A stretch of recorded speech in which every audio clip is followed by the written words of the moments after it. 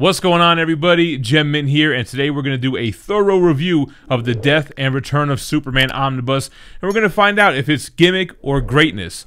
Before we do that, we're going to do overhead shots, and I'll give you my final thoughts after that. Before we jump into it, though, I want to thank Dynamite Entertainment for sponsoring this video. Like I've been saying, Nick Barucci and Dynamite have been working closely with myself and a bunch of other content creators, being the most recognizable comic book publisher in the community, and they have a huge week of new comics dropping this week, Wednesday, January 5th. They have a new Panther series launching with a new #1. Mirka Andolfo's Red Sonja continues with issue 5. Fred Van Lente on Jennifer Blood issue 4. We've got Evil Ernie 2. Deja Thor's vs. John Carter of Mars issue 6, and Elvira meets Vincent Price issue 4. So a huge week for Dynamite. Make sure to check out those titles at your local comic shop. With that being said, let's jump into the Omnibus. Alright guys, so this is technically the second printing of the Death and Return of Superman Omnibus. The first printing had kind of a black dust jacket with Superman laid out on the concrete. Then the third printing came out and it had a black dust jacket as well, but the Superman cape flag. And it looks like the new fourth printing is going to have that same one. So interesting that they went with different art designs with all of these printings. Not really a fan of this kind of updated Jurgens and Ordway dust jacket. It looks kind of too colorful, and I don't know. I'm not really digging it. I think I'm going to get the fourth printing and I'll probably sell this one. But this is the front and back of the dust jacket. Originally had a $100 cover price. These printings all went out of print and all became grails, so cool to see a fourth printing coming. It collects Death of Superman, Funeral for a Friend, and then the Reign of the Supermen stories. Oh, the inside of the dust jacket has a little like synopsis of what's going on here and kind of just more Superman books. And we have that same image on the dust jacket as a wraparound cover. I mean, it's okay. I like the sleek black look for Death of Superman. I mean, that's how that polybagged Superman 75 looked when it came out, right? All right, so jumping into this omnibus, great cover page here of Superman in the obituaries. Is that how you say it? Here we have the credits: Dan Jurgens, Jerry Ordway, Louise Simonson, and more. Classic panel from the Death. So it starts off giving us a little bit of Man of Steel issue 17, the first cameo of Doomsday, and I like it, man. This guy just comes out of nowhere, punching this steel enclosement, and you can see his knuckles growing and his glove peeling back as he's punching through it, and then, you know, boom, he finally breaks free. And then first full appearance of Doomsday, Man of Steel issue 18. Here's that polybag cover that I was talking about, and yeah, it just jumps right into it, man. Doomsday breaks free. It's kind of a mystery where he came from or who he even is.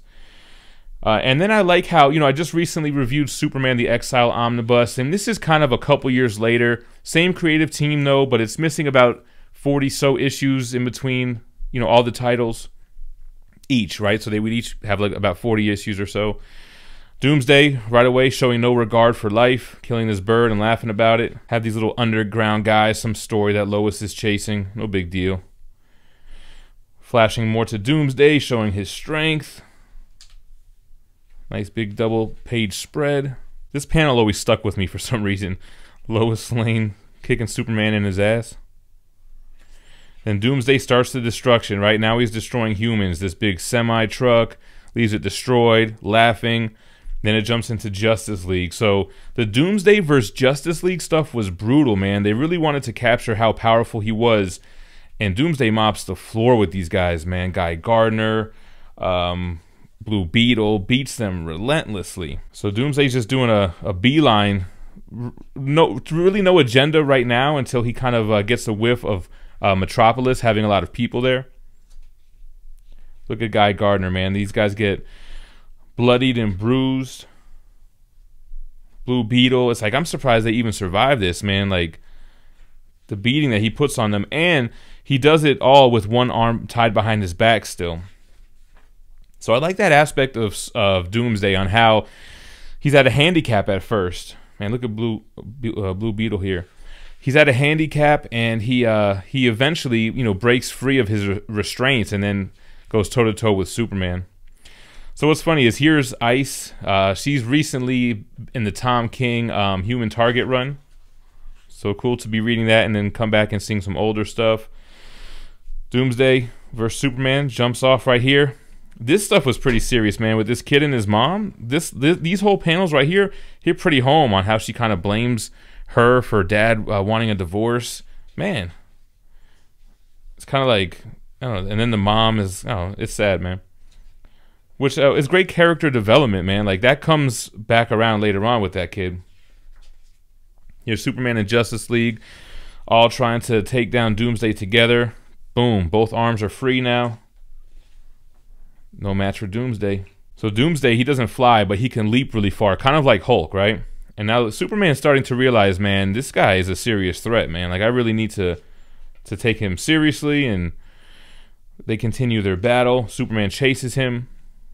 At this point, I think Doomsday is beelining towards Metropolis. Here's the kid that was mean to his mom, and their house is burnt down, and he's worried about his baby sister, who he kind of resented before that. Superman tries to figure, if this guy can't fly, let's just get him in the dirt underwater and try to hold him off for a few minutes. But, you know, that doesn't really hold Doomsday for too long. We have Maxima back, so it was nice to see, like, all these characters that we just read recently from the Exile Omnibus. I would really love to see an omnibus that bridges the gap. Okay, so this is actually where Doomsday decides to go towards Metropolis because he sees this ad on TV.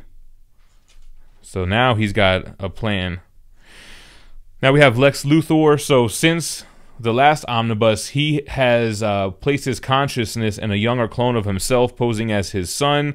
And then we have Matrix, who has gone full on Supergirl, kind of in a relationship with Lex, I guess. And see Doomsday kind of talking, Metropolis. And Superman realizes that he's headed that way. Just huge, epic destruction going on in this fight. Boom.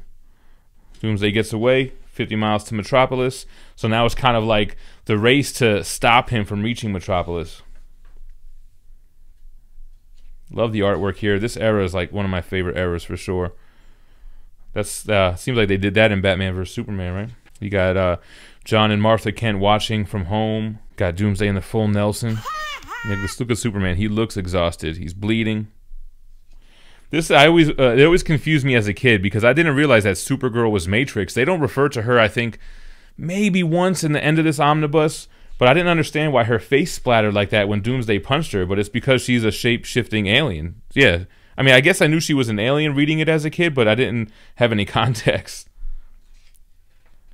Then we got Bibbo, the guy that runs the bar. He's been introduced, I think, ever since, you know, the last omnibus, and ends up being a big Superman supporter. Final battle starts, Superman 75. So you get the death of Superman. It's really only, what, 6 or 7 issues or so? It's not that many issues. The bulk of this omnibus is, yeah, like, I guess the aftermath, you would call it.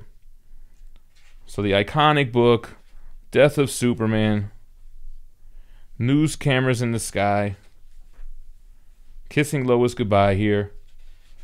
Big single page spreads for multiple pages. Wow. I don't think I noticed that as a kid, right? But after reading so much, look, no panels. They're all just single pages. Finally showing the eye lasers. I feel like they don't really show it as much in this era. You just see whatever he's looking at, like, burning up. Superman with the red blood. That's interesting. Playing Mercy up here. That epic Rocky Apollo Creed homage. And that's it, man. Those are the punches that kill each of them. Jimmy Olsen's got it in frame there. Boom, the parents watch him die. The Justice League watches him die. And he dies in Lois's arms. This is actually a fold-out in the original comic and in the third printing omnibus. So we'll have to see if the fourth printing has that. And that's it, man. That's Death of Superman. Then we jump into Funeral for a Friend. Now, as a kid, I read a lot of these sporadically because I had the Death of Superman trade paperback, and I read that thing back and front like 100 times. Then these, I had a couple issues here and there. For Reign of the Superman, I had like the die-cut covers, and I think that was it. So there was definitely material in here that I hadn't read. This is the immediate aftermath, trying to figure out, do they try to resuscitate Superman? Obviously, their instruments aren't able to.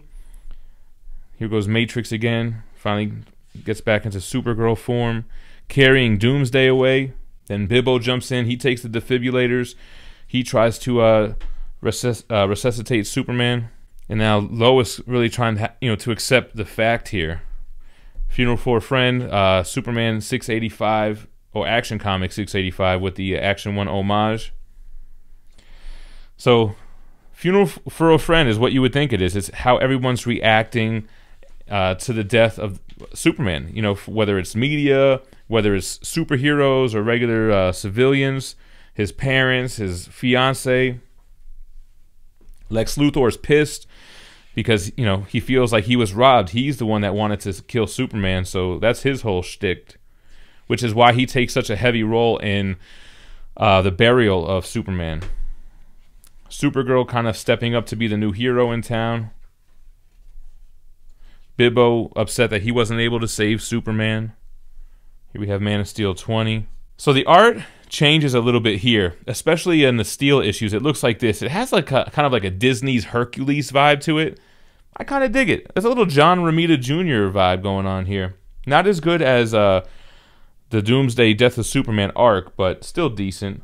You got the parade going on with all the heroes. Even Lobo is pissed that Superman was killed by someone else. Love how Batman stops this guy in the crowd from doing something he shouldn't be doing. My man selling Superman merch. Bibbo gets pissed but just buys out the whole lot. So this is the heroes trying to, stop rioting and craziness from happening during the ceremony. You got Bill and Hillary Clinton here. That's pretty funny. So burying Superman. So Lois, she can't bring herself to call the Kents. She finally does, and I don't think she gets a hold of him right away. Great cover here. Funeral for a Friend issue 4. You got this kid here from earlier. Remember what he was mean to his mother. So the supporting cast was great, man. I mean, from the Daily Planet crew to just Bibbo and this other kid. Actually, Justice League, they try to help with the damage that's been caused by the battle, and they end up fixing that kid's mother's house. So that was pretty cool. Then here's the big monument, the tomb where Superman is buried, courtesy of Lex Luthor. Because if he can't kill Superman, he's damn well going to bury him. That's his whole thing, right? But then there's kind of like, a lot of commotion going around Superman's burial. You end up having religious factions that grow. You have grave robbers. So already someone broke into his tomb, and they find out that there were already underground caverns there. Lex Luthor admits that, this was originally going to be something else. It's not like we put caverns here to get to Superman. This was a structure that was already built that had tunnels. So your boy, Jose Delgado, reprising his role as gangbuster since Superman's gone. Crime is up in Metropolis. And this is following the underground caverns, running into those underworld dwellers from the very beginning of the Omnibus. That's kind of like the first suspects on who robbed Superman's grave, but it ended up not being them. It ended up being, the evil corporation guy. What's his name? Was it the guy Turpin? I can't really remember, but they want to clone him. So isn't it the same people that house the Guardian and that ragtag group of kids or whatever who are clones as well? Yeah, so they want to clone Superman because they're like, look, man, crime is up, Superman is gone. We need to have, people on our side that can help us. So here we go. So you have arguing over the ethics of that. And they end up agreeing on actually allowing them to keep his body to make the clones. Like Lex Luthor doesn't argue. He's a clone, even though no one else knows. The Legacy of Superman was the dullest book here, man. It was a super long, oversized issue. If it was released today, it would have been one of those 80th anniversary joints with multiple stories, kind of highlighting different players in this world, the Guardian being one of them. What is this? A Maxima story. They could have left this out of here, I would say. This character never even really plays a role. Gangbuster again, which is like, all right, I'm so over Gangbuster already. You got this Lex Luthor story with these people that never show up again. Are they the Wonder Twins? I don't remember. It's just kind of like superheroes picking up the slack with Superman being gone. Then you had the Wave Rider story. That was interesting. I mean, I haven't seen Wave Rider since I read the 0 Hour Omnibus. It's just kind of a Wave Rider going and experiencing those events of the battle. All right, finally out of that issue. Then Jonathan Kent ends up falling ill as well. You know, his heart just can't take it. The death of his son, his adoptive son. Here's the clone kids, the ragtag group. I forget what they're even called. The Newsboys. So, you know, they don't like that Superman's there, kind of being operated on or whatever. The underground, it's like the DC's version of the Morlocks, basically, right? Lois Lane gears up to try to rescue Superman's body. She finds out that he's being held captive and is understandably upset. Great cover here. Funeral for a Friend, issue 8. Pro tip, that Roman numeral 2 means this was the second printing of that single issue. So here's a little bit more backstory on what happened with Lex Luthor, on how it all started from wearing the kryptonite ring and how it ended up giving him radiation that led to the loss of his hand and eventually his body to die. Here's Jonathan Kent being rushed to the hospital now. It's just too much for his heart. And then here goes Jonathan Kent. Looks like he's passed away at the end of this issue. Now, this was one of the issues I did have as a kid, and I always thought it was pretty deep for like a Superman comic. Like, the art style looked biblical. I mean, this looks like Sistine Chapel vibes, and it's basically Jonathan Kent's subconscious interacting with Superman in the astral plane, in heaven, in his mind. I mean, whatever you want to call it, you know, but he seems to rescue Superman from demons in like the afterlife, which kind of brings on the reign of the Superman and eventually the return of Superman. So it's kind of like one of those things, like, did he really interact with Superman or not really? Was it just in his mind? So this is him in the mindscape, and that's where it looks different. The art style is different a little bit, and he's reliving his times during the war. He's interacting with these demons, which is pretty interesting. What DC's version of Eternity there. And then Superman being carried away, which looks like by a Kryptonian priest, but they're really demons in disguise. Jonathan Kent helps Superman fight back and not go into the light and go back home. Jonathan Kent is resuscitated here. And then people start claiming they're seeing sightings of Superman, one of them which looks like a Superboy. And we start getting introduced. Here goes Henry Johns, is that what it was? Who's basically just a victim of the destruction during the Battle of Doomsday.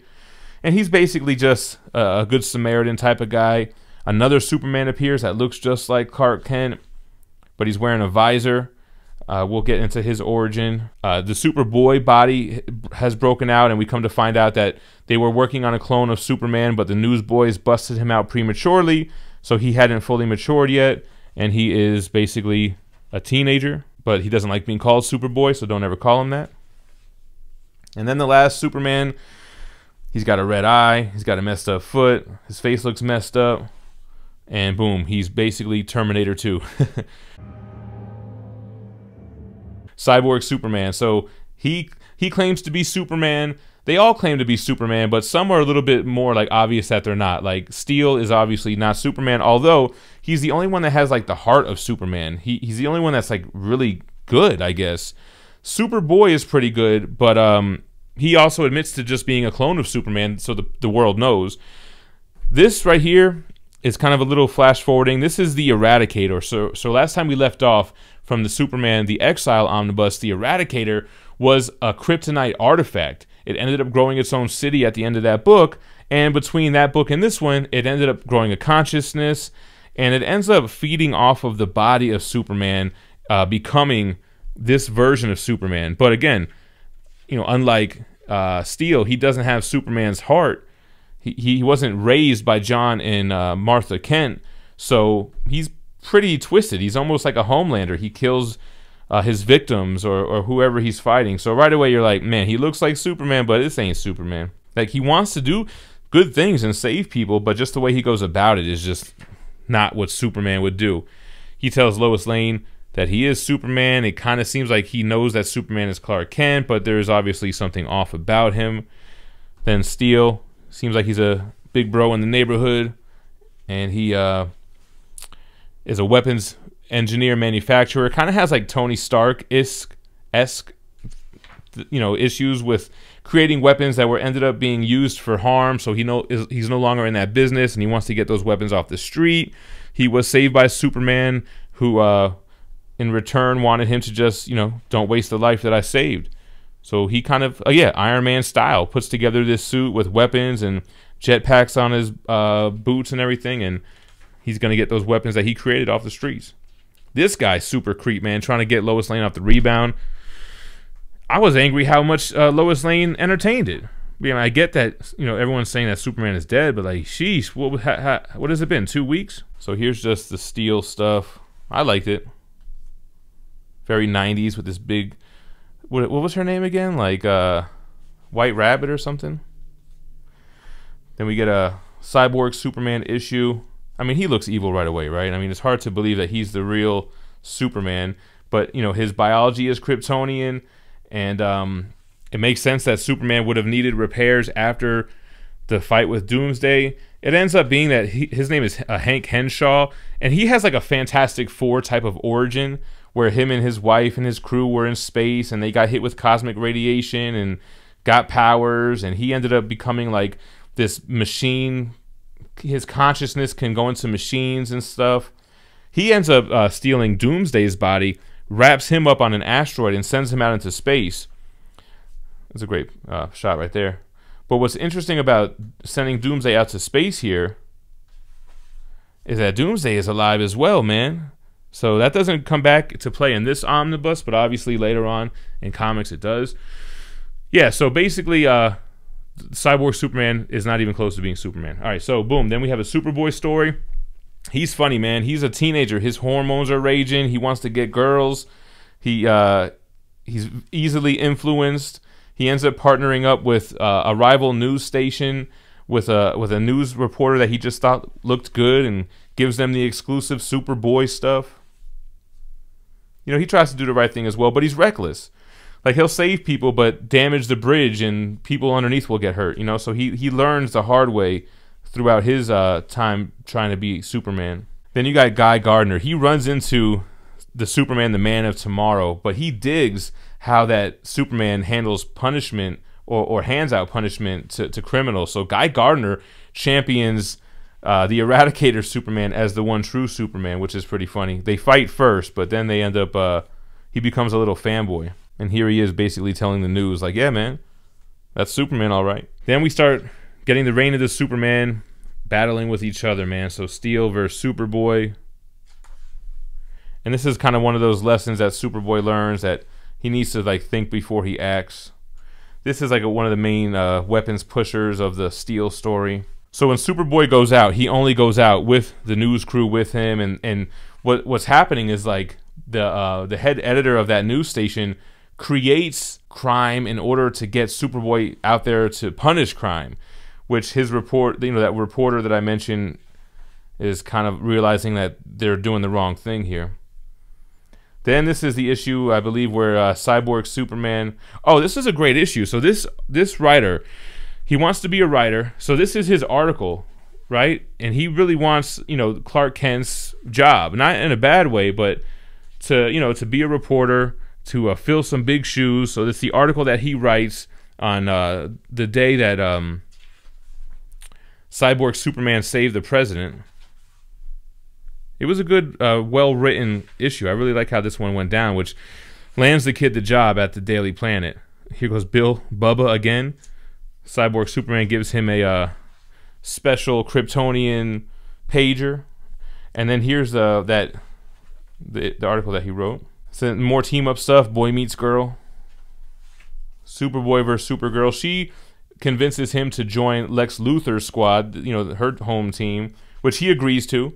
But as soon as another pretty face walks in his, in his presence, he ends up signing a deal with somebody else. So he's just very immature and easily influenceable. So now we have this threat that's in outer space here. They're monitoring all 4 Supermen. They're lingering out there. We don't know what's going on yet with them, but that ends up being a huge deal. So Superman and Superboy and Supergirl teaming up. Then we get this going on, and it's kind of like, man, who the hell is this? Is this Superman's body? He seems to be in the same place where the Eradicator has been. Seeing what's going on screen with all the different Supermen. That part kind of did confuse me a little bit. I think that was actually the true Superman. Then we have the battle between the Eradicator and Steel. It's kind of where Steel finds out that, man, there's something wrong with this guy. That alien ship looming, it ends up being Mongol, which you can kind of tell right there. And leads into the huge kind of climax of Reign of the Supermen. And it really shows who's good and who's bad and who's the main threat here. Superman can't see without that visor. I guess it's kind of like your eyes, you've never used them, kind of like Matrix style, right? My eyes, sir. You've never used them before. So Lex Luthor tries to team up with Homegirl's name. I forget her name, man. Who actually ends up being like, I guess, an ex-girlfriend of Steel. And she's like the major player in town. All right, then we have Cyborg Superman versus Eradicator Superman. And boom, the huge ship is starting to come into play. It actually breaches the atmosphere and it hovers over Coast City. Cyborg Superman takes out Eradicator Superman and doesn't stop the total annihilation of Coast City, Green Lantern's hometown, which he's off planet right now. But they totally wipe out the entire city, killing millions of people. Eradicator goes back to his kind of energy-only form. And Cyborg Superman calls, Bill Clinton and tells him, hey, I couldn't stop him. But he didn't try to stop him. So right then okay, he's bad. He's working with Mongol. And they end up building the Engine City in place of Coast City. And you find out that Mongol is really reporting to Cyborg Superman in order to create a new war world. So it's pretty crazy. There's all this dust and debris in the air, so nobody can see in. And Cyborg Superman's reporting from the inside saying there's no survivors, even though they are, and then he just kills them. So he's like super evil. He's got a vendetta against Superman. It ties into his origin. Then we have this Kryptonian war tank that was inside of the Eradicator's fortress, escapes and starts heading towards Metropolis, and we don't know what it is, whether it's a robot, whether there's somebody inside of it yet, but we come to find out. Then we got Superboy figures out that Cyborg Superman is evil. He ends up fighting with him, luckily survives and heads back to Metropolis. Here's like the religious factions that hang around Superman's tomb. There's people that believe Cyborg Superman is the one true Superman. Then there's people that believe it's the Eradicator Superman, and they go at it all day and night in front of his tomb there. So this is before Superboy escapes. He's held captive by Cyborg, Superman, and Mongol, but he hangs around long enough to figure out the evil villain's plan. Again, the war tank going towards Metropolis. Cyborg Superman convinces the Justice League to attend an issue off planet to get them out of the way. They're convinced that he's the true Superman. I guess because of the Kryptonian DNA test or whatever. So then this is at the Eradicator's lair, and we start seeing how it was just an artifact and how he had gained consciousness and fought Superman, and basically tells us how he took on the mantle of Superman. As the war tank pushes forward, and we can see that someone is inside of there wearing a black costume with the silver Superman emblem. So then boom, the real deal. So now a fifth Superman emerges. Superboy escapes. My man puts the moves on Lois. She kisses him, immediately regrets it. So she's trying to fight with the fact that maybe Clark is not going to come back. Maybe Superman really is dead. Because, it's not healthy to kind of keep thinking he'll come back if he's really dead. Superman continuing to move forward. He finally gets out, and people think he's a threat. Steel and Supergirl try to fight him. He comes out straight Jim Carrey, Ace Ventura When Nature Calls style. And it's Superman. But again, people don't believe it right away because it's like, 4 people have already come out talking about they're the real Superman. So they don't really believe him right away. But he's like, look, man, I'm Superman. I'm back. And we got to go take care of Cyborg Superman and Mongol. This is Hank Henshaw's origin. So this is where they kind of tell us how he became the Cyborg Superman. Clark convincing Lois that he's the real deal. Grabbing Steel's boots. So because his power is not 100%. And I guess the way that Superman came back is essentially a Kryptonian matrix, having to do with the Eradicator, and the Eradicator kind of prevented him from coming back sooner, it feels like, and that you know, the cells needed to soak up more solar power, because that's really what killed him, is that he had no more energy. This is straight 90s style. Superman's powers are low, so he's got guns. A missile goes out towards Metropolis that only Superboy was able to get a hold of. And now this is where it seems like Superman may be getting his powers back. Like, he ends up jumping off the ledge and falling easily down. But it ends up being that it's really Matrix as Supergirl in her invisibility, just kind of assisting him so that Cyborg, Superman, and Mongol don't see on camera that there's someone else with them. Superboy prevents the destruction of Metropolis, so his hero arc has redemption. This is kind of like what's happening with the Eradicator. He's trying to go back into the same Matrix that powered him before, that brought Superman back to life, but it's not working the same way. I guess because he needed Kal-El's body there to absorb his energy. See, this is that kind of JR art style, right? Again, straight 90s style. Superman with big guns, looking like Rob Liefeld drew it. So then this is where Cyborg Superman starts doing his machine thing. Like, he's really not, that's not his true form. He can put his consciousness into any metal, I think, even the floor. So it's kind of a cool battle between Steel and Cyborg Superman. Green Lantern comes back home to find out that his entire city, everybody he knows and loves, is dead now because of Cyborg Superman and Mongol. So he's pissed. The art, I like the art here though. It's kind of gritty. It's cool.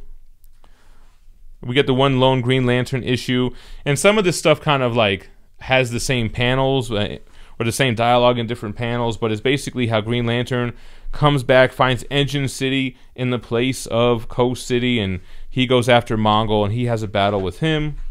Some great artwork here. Green Lantern gets his arm broken. He's got to go full-on Green Lantern armor to take him down. It shows Superman come back out with Steel, and then that replays in this issue. So from this perspective, which also had that chromium cover that everybody had as a kid that I absolutely loved. Here goes Eradicator. So he's no longer posing as Superman, and kind of replaying that Green Lantern battle here, like I said, but from a different perspective, showing how Superman got his emblem blown off. 90s. Leg pouches, guns. Steel gets all his armor blasted off. Cyborg Superman looks menacing, man. So then here's more like Eradicator explanation as he teams up with Superman against Cyborg Superman. Superman sticks his hand through his chest and vibrates at a high frequency, obliterating Cyborg Superman. I think Matrix transposes his OG costume, and everybody starts to believe that, yeah, that's the real Superman. So better than ever. This is the return of Superman, returning to Lois Lane. She's now convinced, grabs himself a hot shower. And it kind of feels like when he returned back from exile, it's kind of similar. Even like when he first sees Jimmy Olsen, he picks him up in the same way. Yeah, see right here where he picks up Jimmy Olsen the same way that he did from returning from exile. This is where they come up with the idea that Clark Kent has been trapped in rubble the whole time. So he rescues somebody else and then says, okay, let's get Matrix in there to look like Clark so that I can rescue him, and this way Clark Kent can return and people aren't any the wiser. Superman gets some tests run on him. They kind of figure out he got lucky that he was able to be revived. This guy comes back and kind of explains it all to us. Sam Spade, Dr. Occult. So he basically takes Lois and Superman on a little journey throughout the events that happen, and really explaining to the readers what happened and how he was able to survive. And then that's it, man. Superman is back. The Omnibus has some great pinups on the back. I believe these were from those die-cut covers. I could be wrong, though. I'm surprised they didn't show those covers here. So some cool artwork in the back. Love that logo with Doomsday punching through the emblem, holding the cape. These were t-shirts, man. I need to find some throwback t-shirts of that. And then we have some sketches. All right, guys, there we go. I know this was a long video, but it was a big omnibus, a lot going on. And is it a gimmick or is it greatness? I mean, I like to think it's a little bit of both, man. It's like a YouTube thumbnail. If it's not something that's going to get people to watch, no one's going to watch it. If you don't make a big stink about the death of Superman, no one's going to pick up the comics. It definitely brought a ton of people into the hobby, readers and speculators, but I enjoyed the story. I thought it was epic. I love Doomsday. Yeah, he's just kind of came out of nowhere and disappeared like the same way he came, but you know, that's not the last that you see of Doomsday. The Reign of the Superman was cool. Funeral for a Friend, I really enjoyed seeing how people reacted to Superman dying, which is funny because in the real world, there were similar reactions. People were going crazy when this happened back in the day. So I dug it, man. This is an easy Gem Mint seal of approval for me because the death of Superman was a trade paperback. One of, if not the first one I picked up as a kid and read through. And having it as an omnibus with all the tie-ins that I could never find and collect back in the day just makes it that much more perfect. I'm digging it. Let me know what you think about Death and Return of Superman in the comments below. And stay minty fresh. Peace.